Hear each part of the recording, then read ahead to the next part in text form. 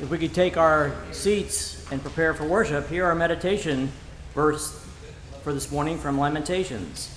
The steadfast love of the Lord never ceases, his mercies never come to an end.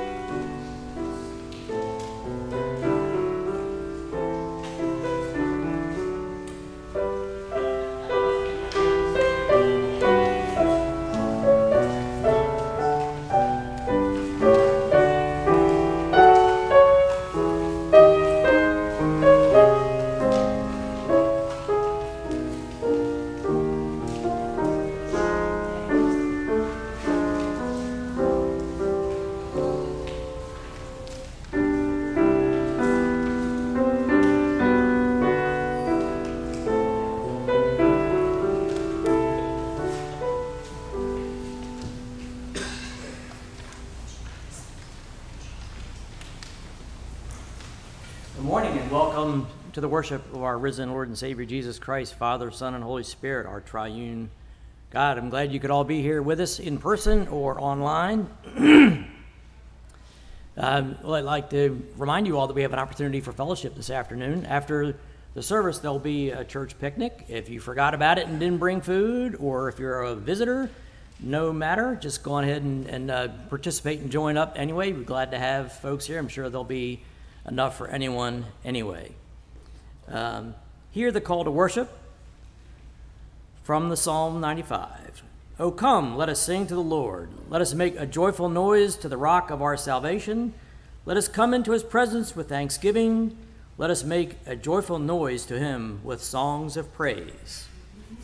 And we do have songs of praise. We have two songs of praise this morning. Our first will be Hear Our Praises, and the second is His Mercy is More.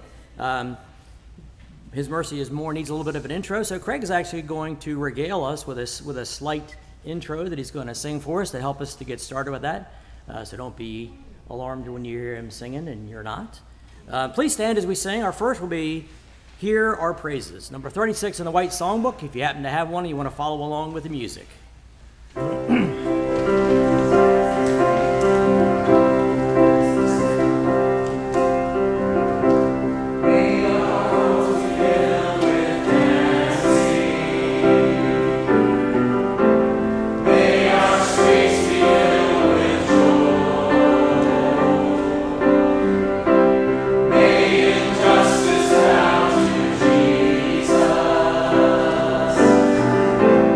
As the people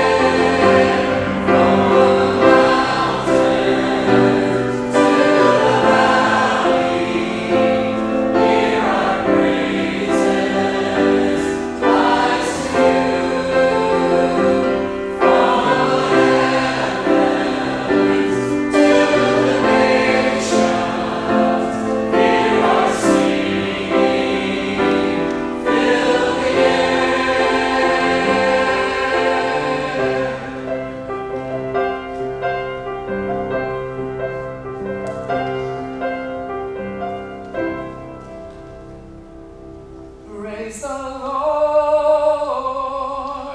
His mercy is more. Stronger than darkness, new every morn. Our sins, they are many. His mercy is more.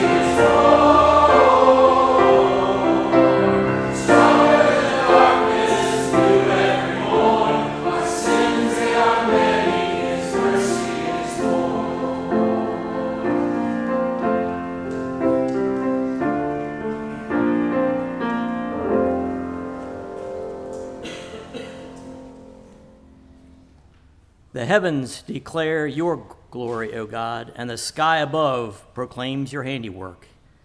Your eternal power and divine nature have been clearly perceived in the things that have been made, so they are fools without excuse who say there is no God.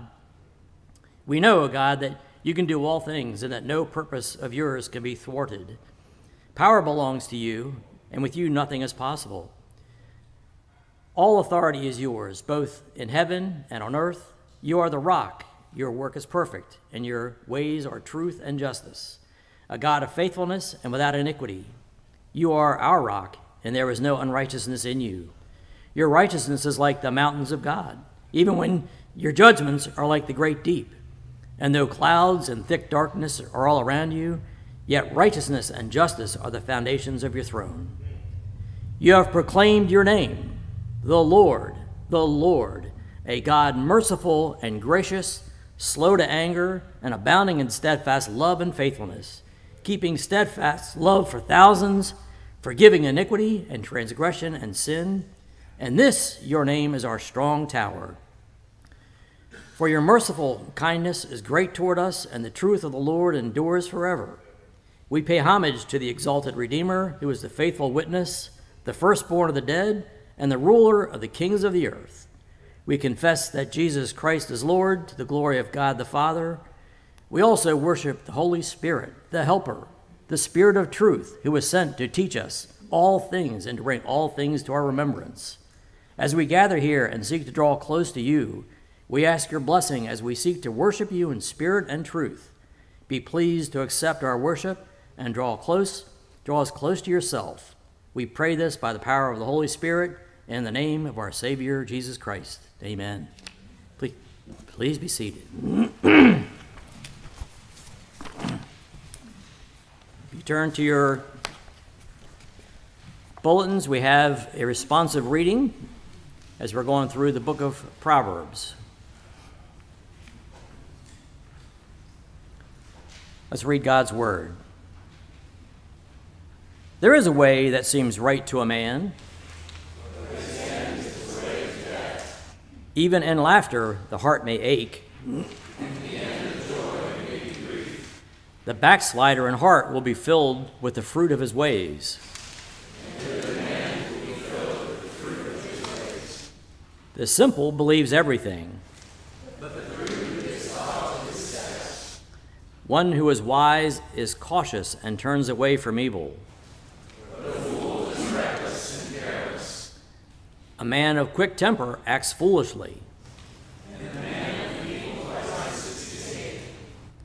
The simple inherit folly.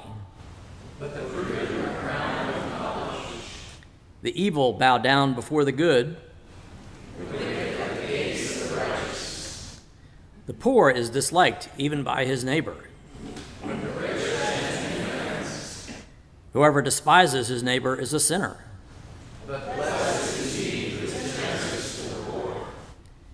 Do they not go astray who devise evil? Those who devise good meet steadfast love and faithfulness. Wise words from the Scriptures. Our hymn of adoration this morning is O Worship the King. It's number 2 in the Trinity hymnal if you're following along. Please stand as we sing.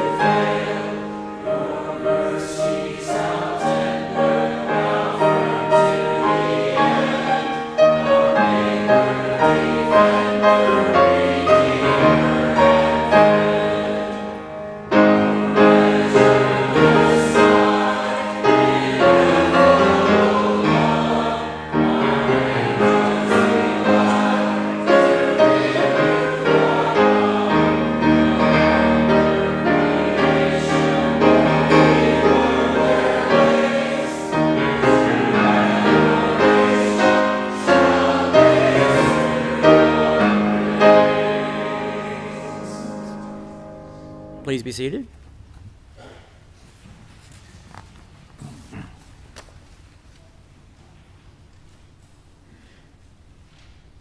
Our God calls us to agree with him that we are sinners, and apart from him, we are nothing. We take this opportunity now to have a prayer of confession. Hear the call to confession from Scripture. The times of ignorance God overlooked, but now he commands all people everywhere to repent, because he has fixed a day on which he will judge the world in righteousness by a man whom he has appointed. And of this he has given assurance to all by raising him from the dead. Give you an opportunity now to have a quiet time of private confession, and then I'll lead us in a corporate prayer. Let's pray.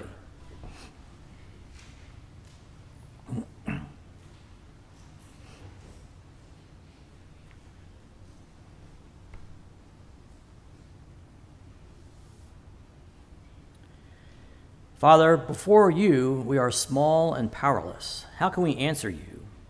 We'd be wise to cover our mouths with our hands so we don't make any foolish claims. Apart from Christ, we bring you nothing that you would be pleased with us. Without Jesus, we offer no evidence of faithfulness or obedience. If we claim to be in the right, our own mouth would condemn us. If we said we are blameless, you would prove us perverse. For if you contend with us, we could not answer you once in 1,000 times. Were you to write for us your laws by the 10,000s, we would be regarded by us as a strange thing. And our corrupt hearts have been sometimes ready to say, what is the Almighty that we should serve him? For we have walked in the ways of our own heart and in the sight of our own eyes, carrying out the desires of the flesh and the mind. There is in us a tendency to turn away from the living God. Our hearts are deceitful, above all things, and desperately sick. Who could understand them? We have sought our own glory more than the glory of him who sent us, and have been arrogant concerning that for which we should have mourned. And that which is at the bottom of all is the evil, unbelieving heart in us, which inclines us to fall away from the living God. We have grieved the Holy Spirit of God, by whom we were sealed for the day of redemption. You have said it and confirmed it with an oath, that you have no pleasure in the death of sinners, but rather desire that we should turn and live. Therefore, we will rend our hearts, not our garments, and return to the Lord our God. For you are gracious and merciful, slow to anger, and abounding in steadfast love. And we pray that our lives may bear fruit in keeping with repentance, and never again turn back to folly. For what have we to do any more with idols? For sin will have no dominion over us, since we are not under the law, but under grace. Grace that is brought to us by faith. Faith in the redeeming power of Jesus Christ, in whose name we pray. Amen. Our hymn of assurance, having made our confession, to God be the glory, number 55 in the Trinity hymnal. Please stand as we sing.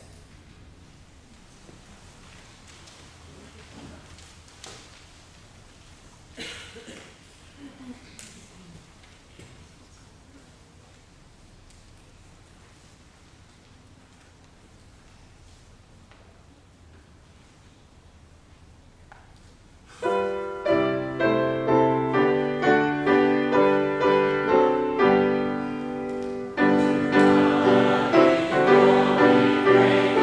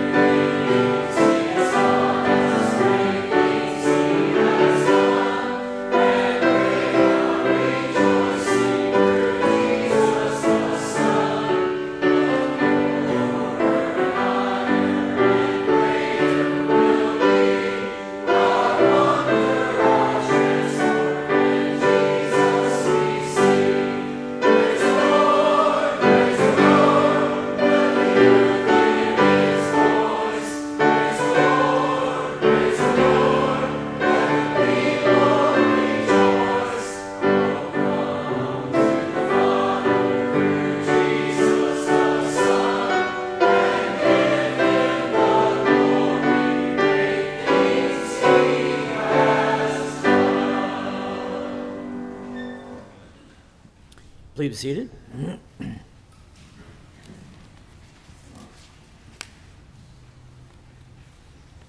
For our scripture readings, we're currently going through the book of Ephesians. Hear God's word from Ephesians 2. Therefore, remember that at one time you Gentiles in the flesh, called the uncircumcision by what is called the circumcision, which is made in the flesh by hands, remember that you were at that time separated from Christ, alienated from the commonwealth of Israel, and strangers to the covenants of promise, having no hope and without God in the world. But now, in Christ Jesus, you who once were far off have been brought near by the blood of Christ. For he himself is our peace, who made us both one and has broken down his flesh by the dividing wall of hostility, by abolishing the law of commandments expressed in ordinances, that he might create in himself one new man in place of the two, so making peace, and might reconcile us both to God in one body through the cross, thereby killing the hostility. And he came and preached peace to you who were far off, and peace to those who were near. For through him we both have access in one Spirit to the Father. So then you are no longer strangers and aliens, but you are fellow citizens with the saints and members of the household of God, built on the foundation of the apostles and prophets, Christ Jesus himself being the cornerstone, in whom the whole Scripture, being joined together, grows into a holy temple in the Lord. In him you also are being built together into a dwelling place for God by the Spirit. Let's take this opportunity now to read the Apostles' Creed together, a brief summary of what we believe the Scriptures teach. We read through this periodically. It's a good thing. Please stand, and let's recite the Apostles' Creed together. Christian, what do you believe? I believe in God the Father Almighty, maker of heaven and earth. I believe in Jesus Christ, his only Son, our Lord, who was conceived by the Holy Spirit and born of the Virgin Mary. He suffered under Pontius Pilate, was crucified, died, and was buried. He descended into hell. The third day he rose again from the dead. He ascended into heaven and is seated at the right hand of God the Father Almighty. From there he will come to judge the living and the dead. I believe in the Holy Spirit, the Holy Catholic Church, the communion of saints, the forgiveness of sins, the resurrection of the body, and the life everlasting. Amen. Please be seated. Children ages 3 to 6 whose parents would like them to go to the Bible time are free to go there now for Classroom 8. As for us, we have an opportunity for prayer. We have many things for which we can be thankful, many needs that could be addressed, and our God treasures when we bring these things before him, when we cast our burdens and cares on him. Let's go to a time of prayer.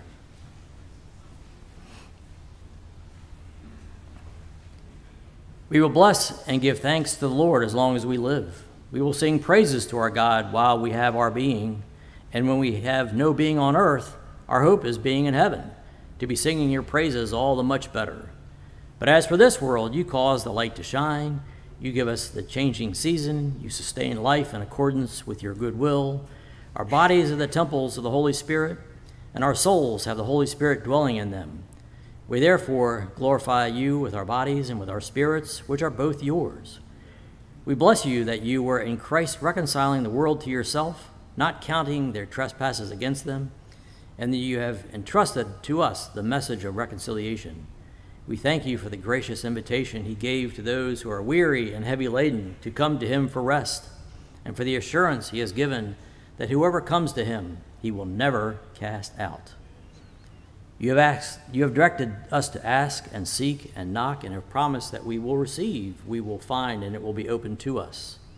We have many opportunities as you have graciously allowed us to participate in your great commission to make saints of all of folks in all nations, and we thank you that you've allowed us to participate in certain ministries, and we want to highlight a few of those here, for we participate in many, but we thank you for the Frederick Rescue Mission and Sober House, which locally here, and we give you praise that your word never returns empty, and that your graces are evident in the salvation and changed lives of some of the men.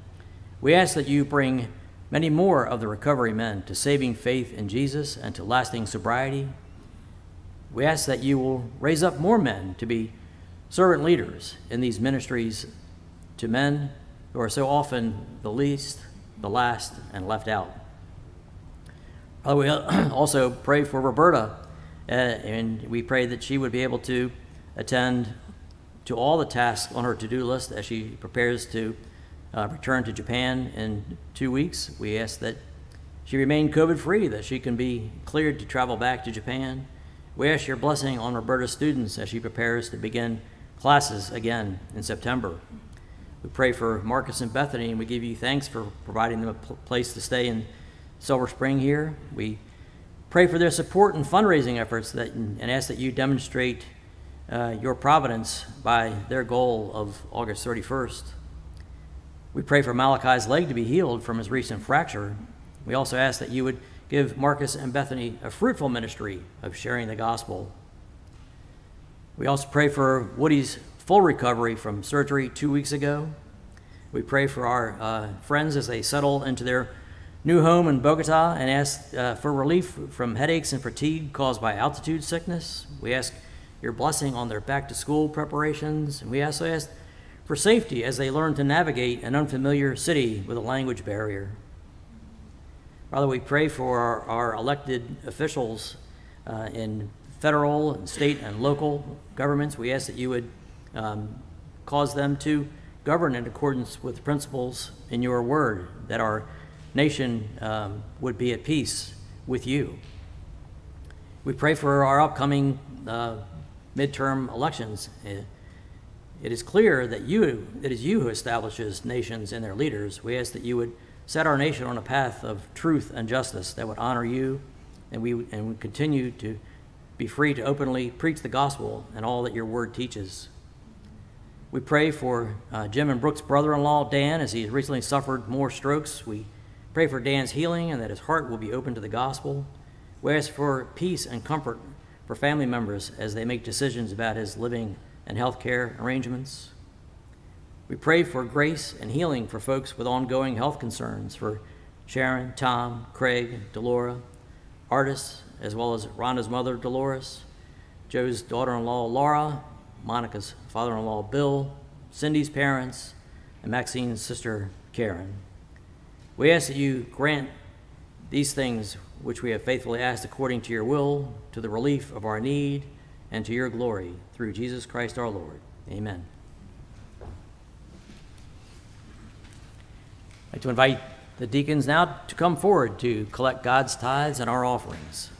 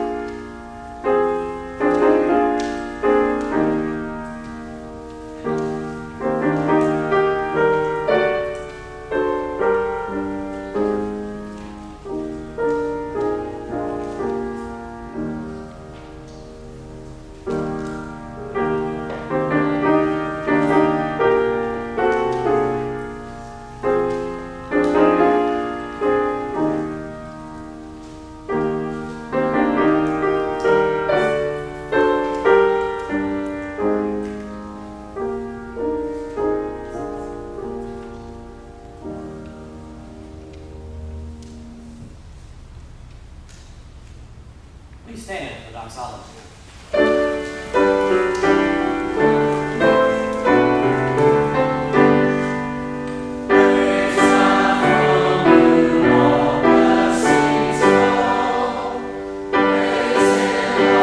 Praise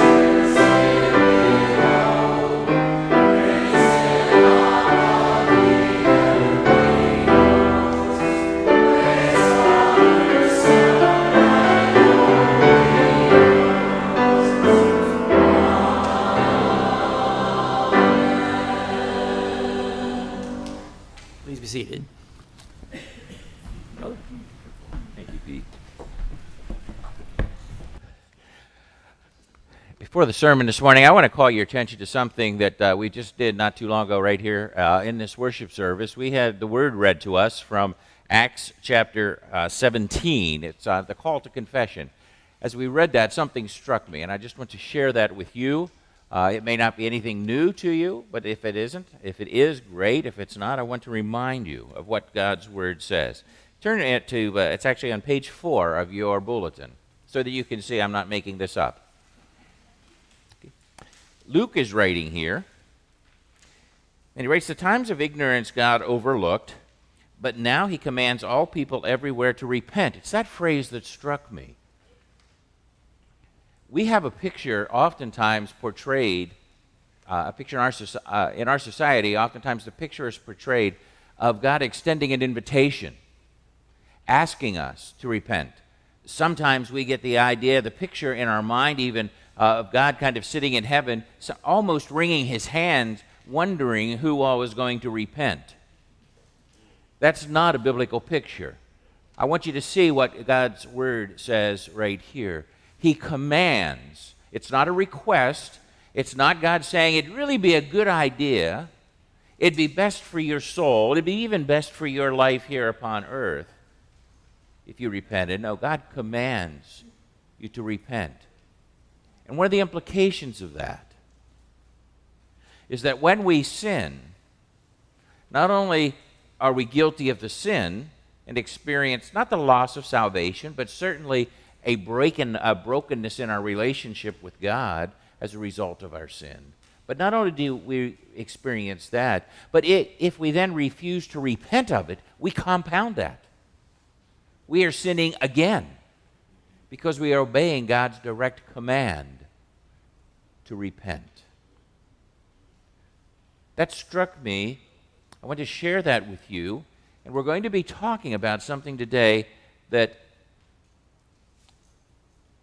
is probably going to be convicting to each of us. It is to me as I prepared it. I share one point in the message where my conviction comes through, but I certainly didn't take the time to do that with everything. But I just want to encourage you as you hear what God has to say to you this morning through this poor mouthpiece, that you would have an attitude of repentance where God steps on your toes. My desire in this is to be compassionate and understanding. One of the elders this morning prayed that I would not compromise or be fearful, exactly what he prayed, that I would not be fearful. And I'm not fearful of proclaiming the word, but I want to proclaim it in a way that is also winsome and is compassionate, especially when I'm proclaiming it to his people. And so, while this message this morning, it's not really that hard a message, but it is a message that I believe God will use, and if we're sensitive to it, there's not a one of us that will walk out of here without saying, yeah, God spoke to me about this in my life or that in my life. So let's enter that time with an attitude of repentance already in our hearts. Pray with me, please. Father, we thank you for your word. We thank you, Lord, that it is sharper than any two-edged sword, that it pierces us asunder, that it divides even as it could marrow from bone. And Lord, that it is a purifying sword. It is a sword which brings healing and not death. And so we pray, Lord, that you would use your word to instruct us in how we ought to live. In Jesus' name, amen. If you've not already done so, please turn in your Bibles with me to the letter of James, written by James. Anyone need a Bible? Everybody got a Bible that they can turn to? Good. I hope it's a paper Bible. All righty. Got a number of reasons for that. I won't go into them. I've already shared some of them with you. We're going to be reading James in chapter 3. But let me remind you, we're speaking of little foxes that spoil the vine, an image taken from the Song of Solomon. We're talking about those things that disrupt unity in the church. You'll remember a number of weeks ago, I said the problem is not that we as a congregation or any group of people that we need to build unity as Christians. What really is the issue is we need to stop breaking the unity that God says we already have. And so these are disruptors of union and of this unity. And today we're going to be looking at, I'm calling it a family of little foxes. Not a single thing. We've looked at false doctrine. We've looked at pride and singled those two out. But today it's more like a family. These foxes, if you will, find their power in the spoken word, in the use of the tongue, the way we use our tongue. Listen to what James has to say about our tongues. But again, let's pray before we read his word, God's word. Father, speak to us from your word. Direct us. Order our thoughts now, we pray, in Jesus' name.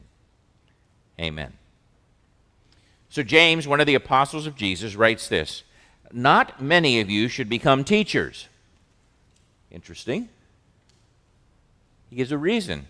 "Not many of you should become teachers, my brothers, for you know that we who teach will be judged with greater strictness."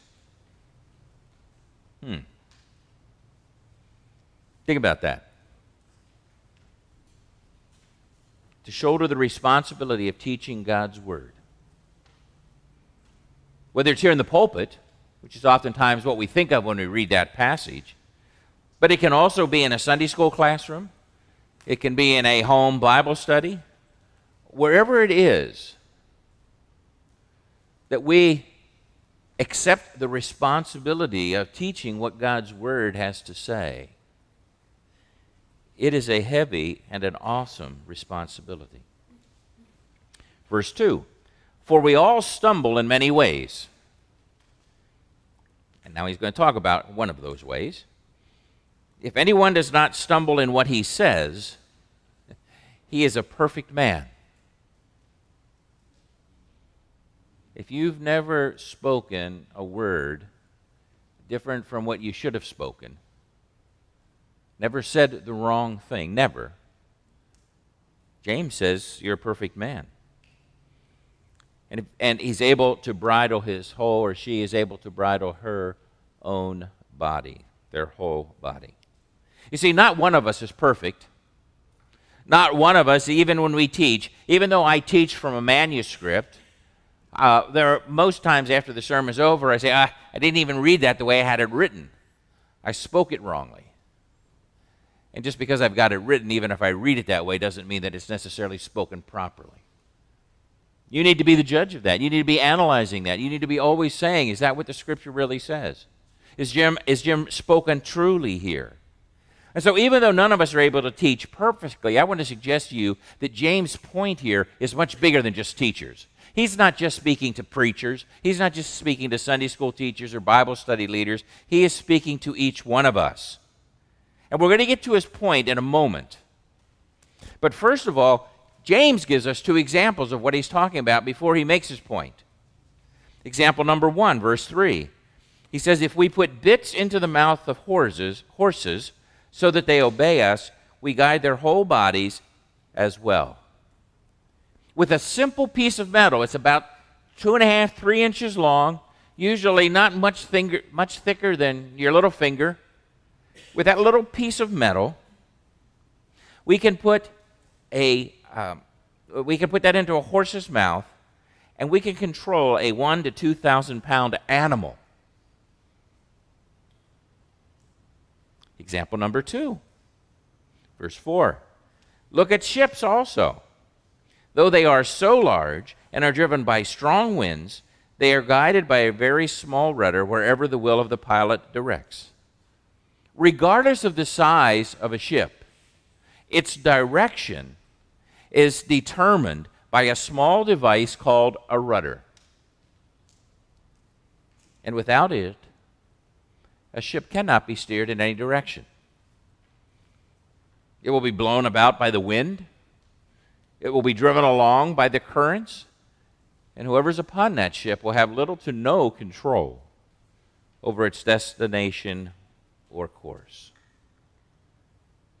So we've got horses that are that a small little bit controls. We've got ships that a small part of that ship, a small thing called a rudder controls. Now verse 5, we get to James' point. He says, so also, this means like likewise, or in like manner, in just the same way. He says, the tongue is a small member. Think about that. If you were to compare the weight or the size of your tongue to the rest of your body, it's pretty small, isn't it? It's pretty tiny. The tongue doesn't weigh much. I unfortunately weigh over 200 pounds, and my tongue probably is less than a pound of that. It's a small part. Though the tongue is a small member, yet it boasts of great things. Just like the bit, just like the rudder. He continues, how great a forest is set ablaze by such a small flame. How many times have we read accounts of forests that have been consumed by a fire that was started by a small campfire, or maybe by a carelessly disposed of cigarette? That's the picture we're getting here. He goes on in verse 6. He says, and the tongue is a fire, a world of unrighteousness. And James here isn't talking about unbelievers and their tongues. You know that's true. He's talking about us. He's saying that's true for us too. Our tongue is a fire. It can be a world of unrighteousness. And here's the power of that tongue. Listen to what he says, verse 6. He says, the tongue is set among our members, staining, that means soiling or contaminating, the whole body. This little 1 pound thing, or less than a pound thing, can contaminate our whole body, setting on fire the entire course of life, and set itself, meaning in itself set on fire by hell. And here's the irony, verse 7. For every kind of beast and bird, every kind of reptile and sea creature can be tamed and has been tamed by mankind, but no human being can tame the tongue. I can't. You can't. Just like we saw with pride last week, this battle to tame, or that is to control the tongue, is an unending, lifelong battle. Oh, how I wish that it was simple. And I could say, God, please give me a tongue that's under control, and he would grant that, and for the rest of my life, my tongue would never be out of control. But it doesn't work that way.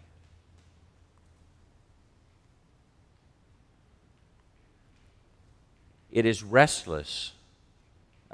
James writes, it is a restless evil, full of deadly poison.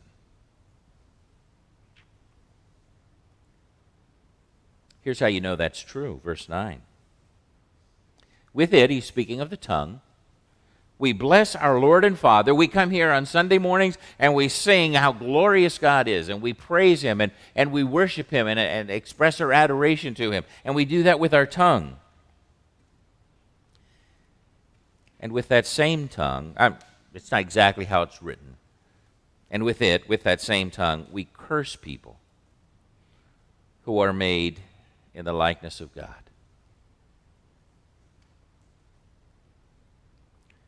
From the same mouth come blessing and cursing. I don't think James is talking about taking the Lord's name in vain here. I don't think he's talking about even using that language that's not exactly cursing, but it's not good language. You know, those four-letter words that we aren't supposed to use.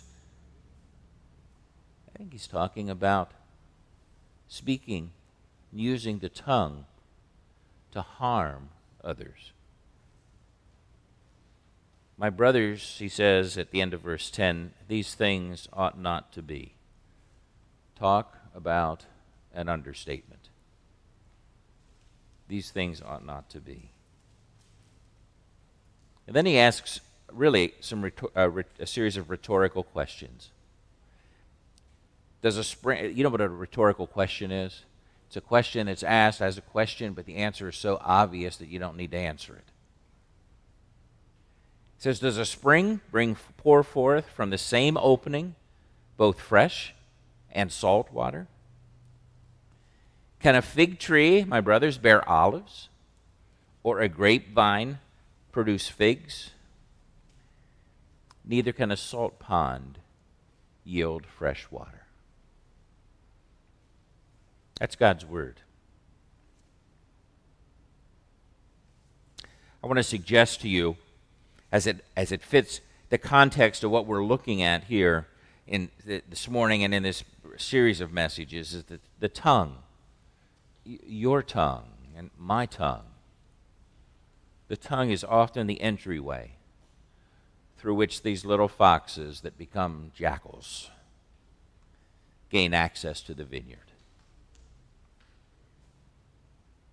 While these foxes will take different forms, they all share one thing in common. They're given entrance and they're given life by the uncontrolled use of your tongue.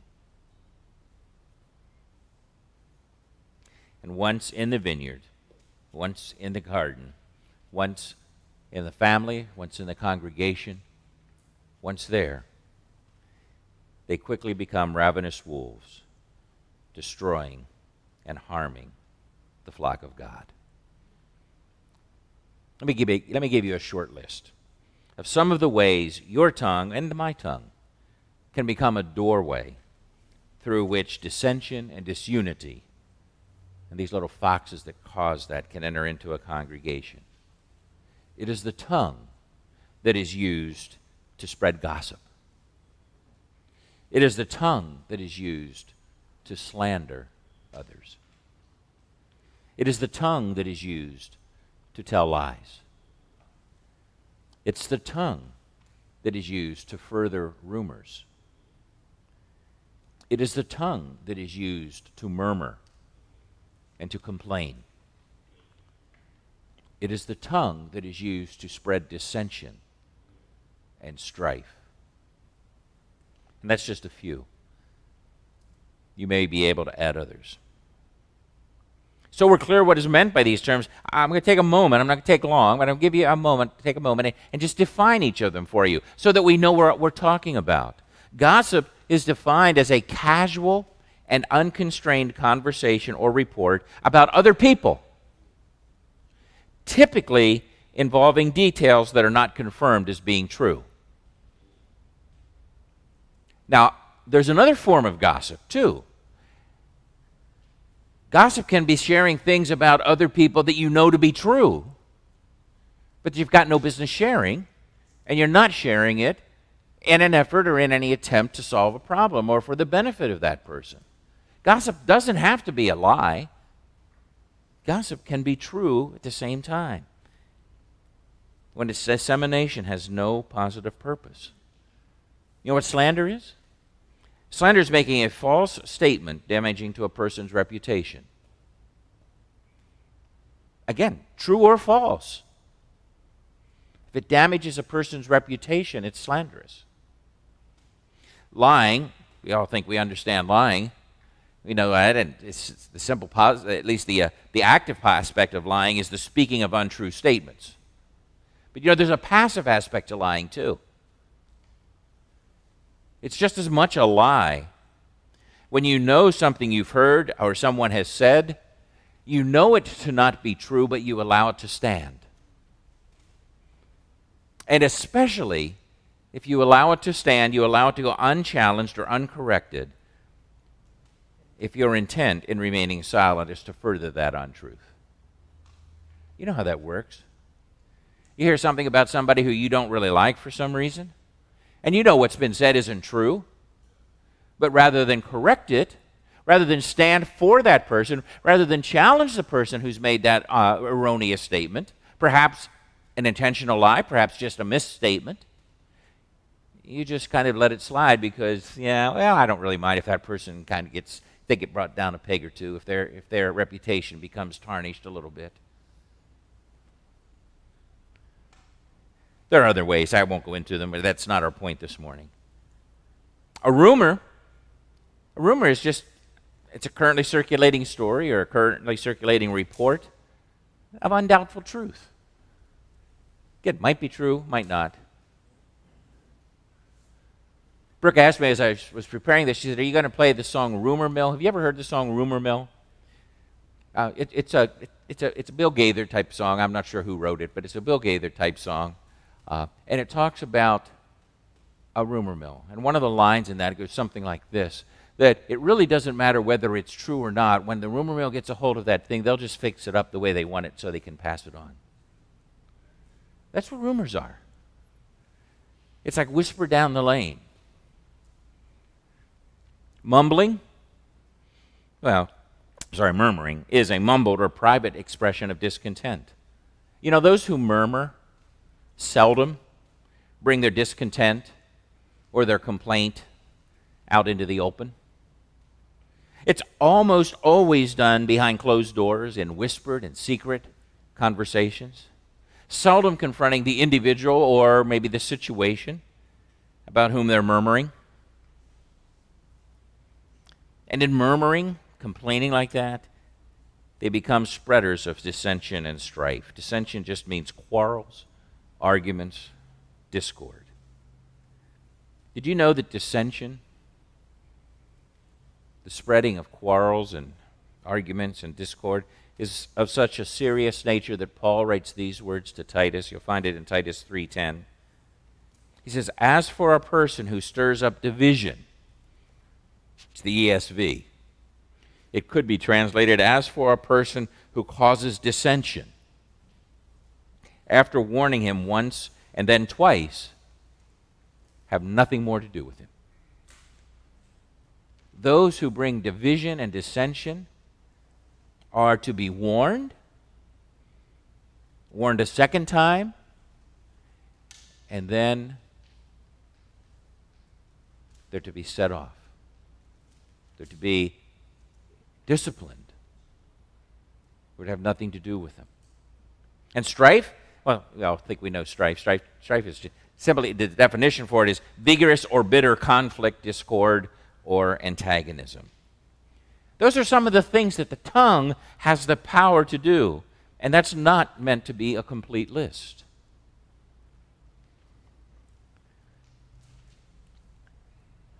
In your tongue, you have the ability to bring tremendous disunity within this congregation, or for that matter, within your immediate family, within your extended family, or within any group to which you belong. Is it any wonder that James wrote early on here, back in verse 5, he wrote, how great a forest is set ablaze by such a small fire?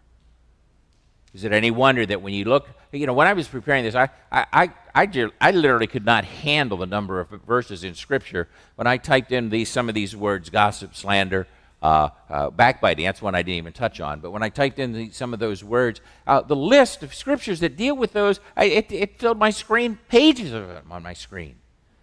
My original intent was to kind of do a survey of them. I said, I won't preach a sermon for 3 months if I do a survey of all these. Is it any wonder the Bible warns us over and over and over again about the misuse of the tongue?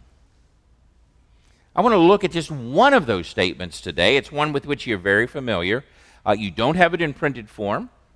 It's not on the screen because there's no screen above me. So please turn in your Bibles to Ephesians chapter 4. Ephesians chapter 4. Paul has been giving a series of injunctions on how we should live, instructions on how we're to live. And as he's doing that, in the midst of that, he is led by God to include these words beginning in verse 29 of chapter 4 in the letter to the Ephesians. Paul says, let no corrupting talk come out of your mouths, but only such as is good for building up as it fits the occasion, that it may give grace to those who hear. And do not grieve the Holy Spirit of God, by whom you were sealed for the day of redemption. Let all bitterness and wrath and anger and clamor and slander be put away from you, along with all malice. Be kind to one another, tender-hearted, forgiving one another, as God in Christ forgave you. You can find these same sentiments elsewhere in the Scripture. I'm not saying this is the only place, but what I do want to say is that here, these 4 verses give us God's solution, if you will, to dealing with our tongue. How are we to control this small instrument that can set the whole world ablaze, can set our whole life aflame?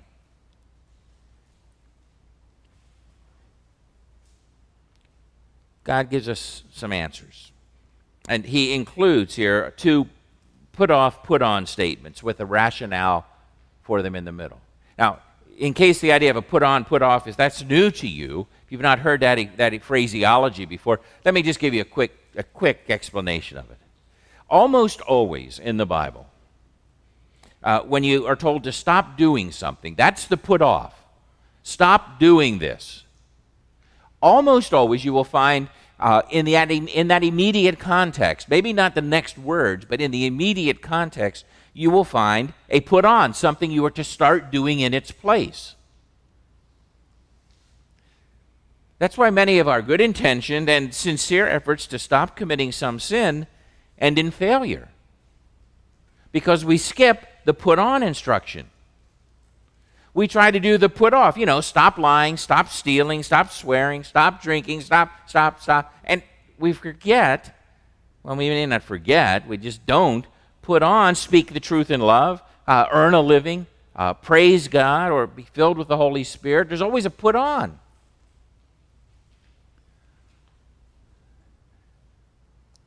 There are 2 of these put-ons and put-offs here. The first one appears in verse 29. Let no corrupt talk come out of your mouths. What's corrupting talk? Well, the Greek word means rotten. Let no rotten words come out of your mouth. Rotten talk means putrefied, no longer fit for use, worthless. It says, don't let those words come out of your mouth.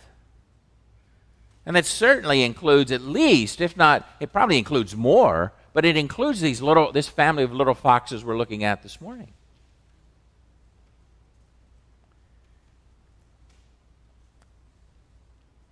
And it's important to see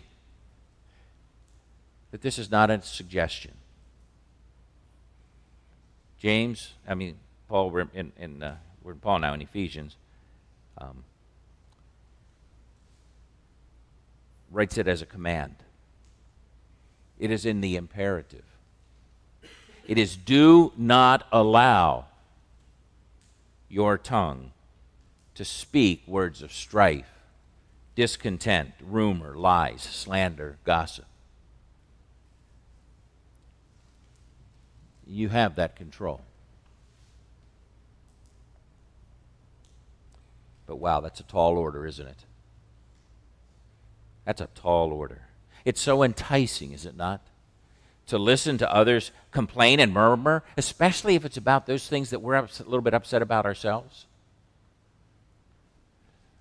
The pastor said something or did something, the elders did this or something happened in the church, and we get home, and somebody calls us up, and we're already a little bit upset about it. We didn't like the way it was handled or what somebody said, and a person calls us up, and they start telling us how upset they are.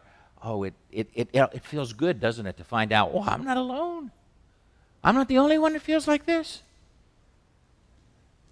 And so we entertain that gossip, that discontent, that spreading of strife. Or it's tempting to listen to some little tidbit of information about another person. I think one of the reasons that's so tempting is because when we hear something, one of those little tidbits that's negative about another person, it makes us feel a little bit better because we're not like that.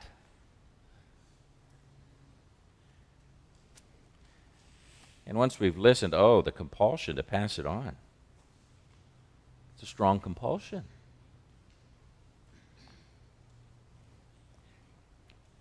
God doesn't simply tell you here, lock up your mouth You remember that, the little symbol with all kids? Lock up your mouth, throw the key away. That's not what he says.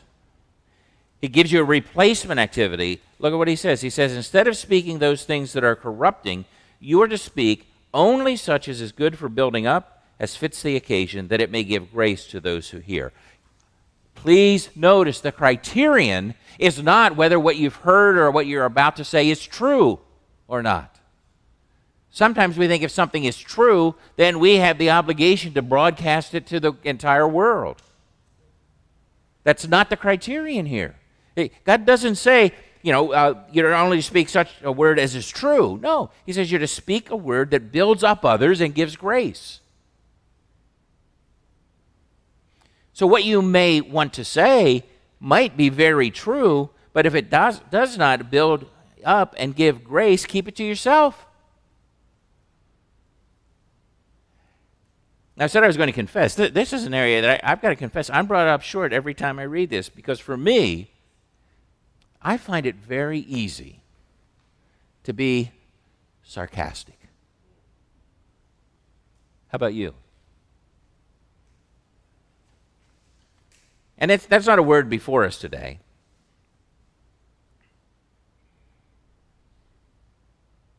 But I want to tell you, sarcasm, even if it's conveying truth, seldom, if ever, builds up or gives grace.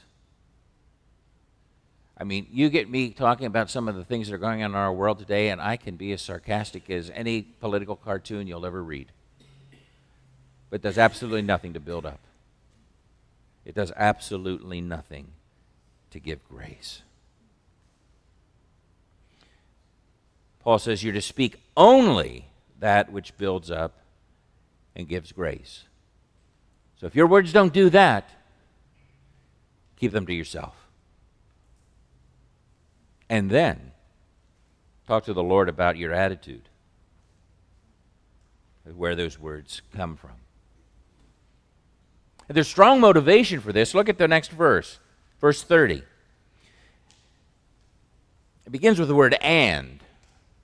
It means if you don't do what I'm saying, if you don't speak words which build up and give grace, you're going to be grieving the Holy Spirit of God, by whom you were sealed for the day of redemption. To allow corrupting words to escape your lips. Do you catch the significance of that? It grieves the Holy Spirit.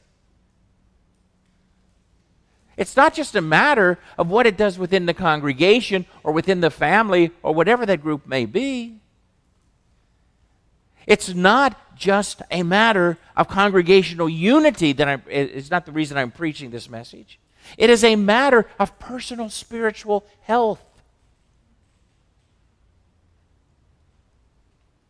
Your relationship with the Holy Spirit who has sealed you, your relationship with Jesus who has died for you, your relationship with the Father who has chosen you for His own is diminished.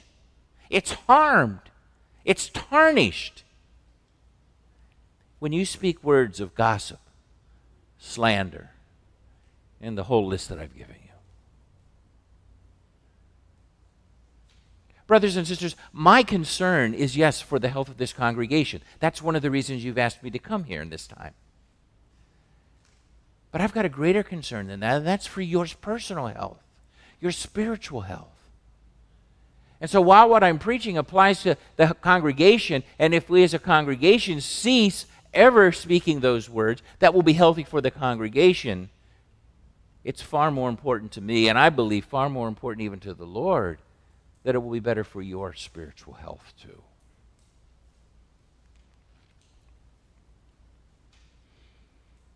If you don't, your fellowship not only with each other, but with Him is hindered. Well, now we come to the second put-off. He says, let all bitterness and wrath and anger, those are the roots of these sins of the tongue. Do you see that? These sins of the tongue, if you trace them back, 9 times out of 10 at least, they will find their root in bitterness, wrath, or anger over something. Let all bitterness and wrath and anger and clamor and slander be put away from you, along with all malice. Malice? That's just like wanting to see somebody else get what you think they deserve. That's wishing evil for another person, wishing bad things upon another person. Put it away. Instead, here's the put on, verse 32, be kind to one another, tender-hearted. Now, I want you to notice there's a progression here. We can be kind even to those we don't like. We can be kind even to those who have hurt our feelings. We can be kind even to those who we've spread gossip about, or maybe those who we know have spread some gossip about us. We can be kind because that's an action. But these get progressively deeper. Be tender-hearted towards them. Oh, wait a minute. Now you're getting kind of personal, Lord. I can fake being kind, but it's a little harder to fake being tender-hearted. That gets to my motives. That gets to my attitude. That gets to how I really feel about that person. And he goes on, forgiving one another. Now, wait a minute, God. Now you're really meddling. You're telling me I've got to forgive this person? I can be kind to them. I can even try to be tender-hearted, but forgive them for what they've done to me, what they've said about me, how they've mistreated me? Come on, God. Forgive them? I think he drives the stake home.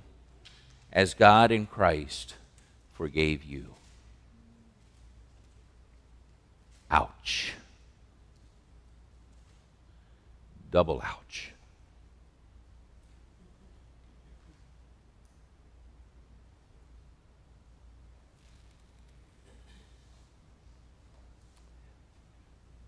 That means, in case you've missed it, that means stop the gossip, the lying, slandering, rumor spreading, murmuring, strife. Stop all that. And instead, practice. Because it takes practice. It doesn't come easily to us. That's why we need to do it in the power of Christ. But practice being kind to one another, tender-hearted, forgiving. Our Father himself is your example. He is kind to you. He's tender-hearted towards you, forgiving towards you. He speaks not a harsh word to you or about you. He listens to none of Satan's accusations about you. He speaks to you only those words which will build you up. Yeah, even if they're tough to hear. I'm not saying it's always going to be easy what he has to say. It's not going to always be easy to listen to what he has to say. Sometimes they're tough. Sometimes we're hurt. But he's only doing it to build you up. In his letter to the Romans, Paul gives insight into the only way that you can do what is required here. He tells us in Romans 13, put on the Lord Jesus Christ and make no provision for the flesh to gratify its desires.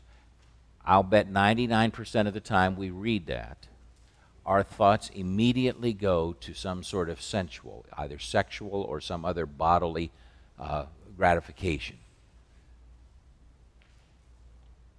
We're not to make provision for the flesh to gratify its desire. So we're not supposed to indulge in sexual immorality. We're not supposed to indulge in gluttony. We're not supposed to indulge in, and even, yeah, I hesitate to say it, but I think it's sometimes true.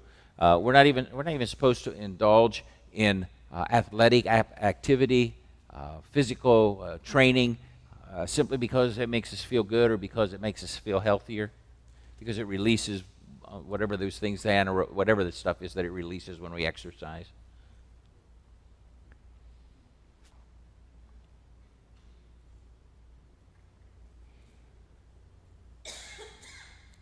How there is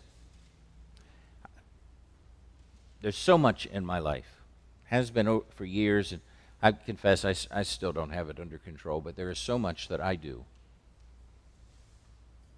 that's designed to gratify me. It may not be a fleshly kind of thing. It may be having to do with my own image of myself, my own self, my protection. We're to make no provision for the flesh, gratifying its desires.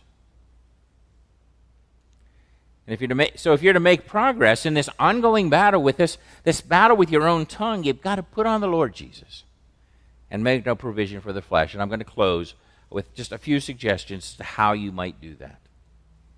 These are not inspired by God, although I think that they are appropriate. I think that there's a biblical basis for them, nor are they meant to be exclusive.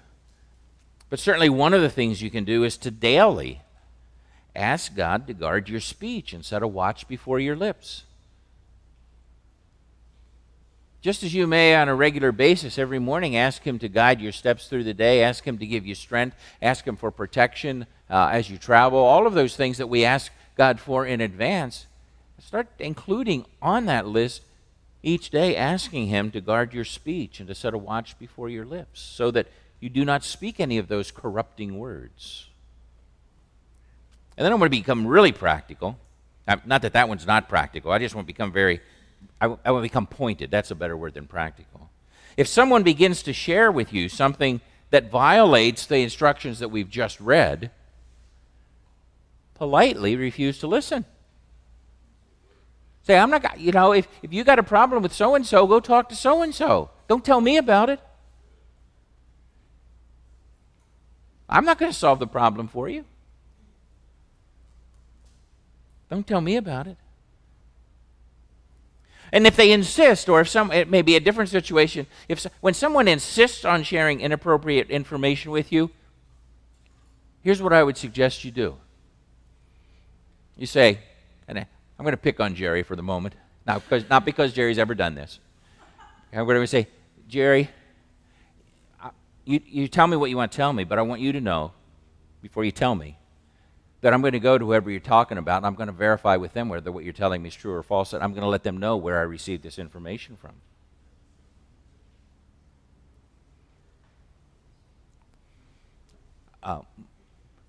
Most times people at that point will say, well, wait a minute, maybe I just won't tell you. Because they don't want, the reason they're telling you is because they don't want the other person to know what they're thinking or how they've been offended. And I can guarantee you, I think, my guarantees aren't worth that much, but I think I can guarantee you that you only have to do that once or twice and nobody's going to come and gossip to you anymore. That doesn't mean you won't be a gossip. You still got to control your tongue, but you won't be having people coming and talking to you about it. Finally, make it a practice to believe the best about others rather than the worst.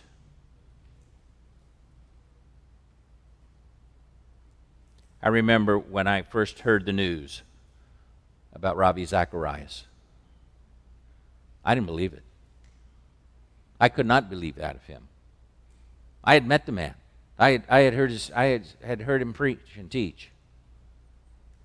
I'd followed his career for years and years, and he was one of the best defenders of the faith that I'd ever seen, one of the best apologists. I couldn't believe it. I didn't want to believe it. I only believed it when the evidence became overwhelming. Why then am I so willing so quickly to believe that something negative that someone tells me about Ken Schefter? Why? Nobody's told me anything negative about you, Ken.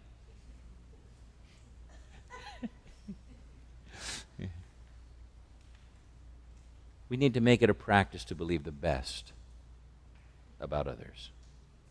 There may be other ways that you devise for putting on the Lord Jesus and making no provision for the flesh.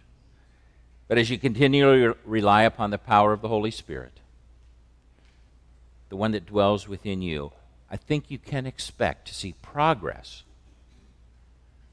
in not allowing corrupting talk to come from your lips. And while it would be nice if we could come to the point where it never crosses our lips, I think in this life, because we're still a work in progress, we need to be willing to settle and to give thanks when we see that we're making progress, and not condemn ourselves because we haven't gotten to the end of our life yet, or we haven't been made new and given new bodies. You know, one of the things about new bodies, just happen to think of this, one of the things about getting a new body is we'll get new lips, we'll get a new tongue, and a tongue that will not be as described here. Let's pray together. Father, thank you for the love you have for us. Lord, we confess to you that we're far from perfect, and when it comes to this issue of the tongue, Lord, we too readily allow our tongues to be used to speak corrupting words rather than speaking those things which build up and give grace. Make us instruments, Father, we pray, of those who build one another up, and those whose speech always is laced with grace and gives grace to all those who hear. For we ask it in the name of our risen and mighty and powerful Savior, even Jesus Christ our Lord. Amen. Please stand with me as we sing together our concluding hymn. We've been looking at God and what He's requiring of us. Now, as we sing this hymn, I just want to encourage you to rest assured in how faithful He is to do all that He has promised to do in and for and through each one of you. Let's sing to God about His faithfulness.